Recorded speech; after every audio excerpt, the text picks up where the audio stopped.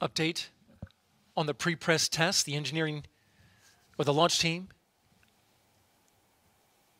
has achieved the pressure they were looking for in the engines, the RS-25 engines, through the high flow engine bleed. They've got it to the proper delta P they were looking for. It's a tight range, but they've got it in spec. Big accomplishment there. Test is complete.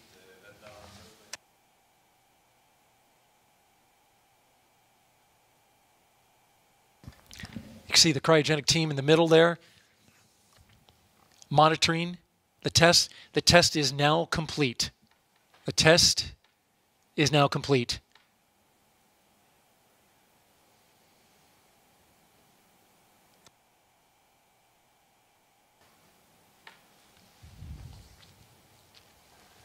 Again, there was a leak that was in the 4% range. This is from the quick disconnect, 8-inch QD right there at that location, but it was stable throughout the test,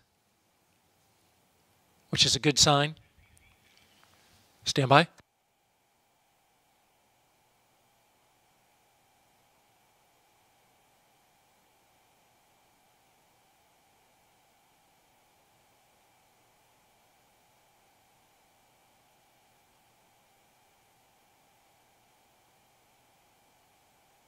Now, with the test complete, the liquid hydrogen team is preparing to get back into loading the core stage.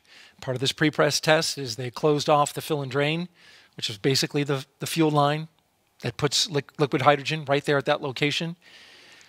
Now they're going to reopen that valve to put back the propellant that was lost while they had it closed up and pressurized during the test.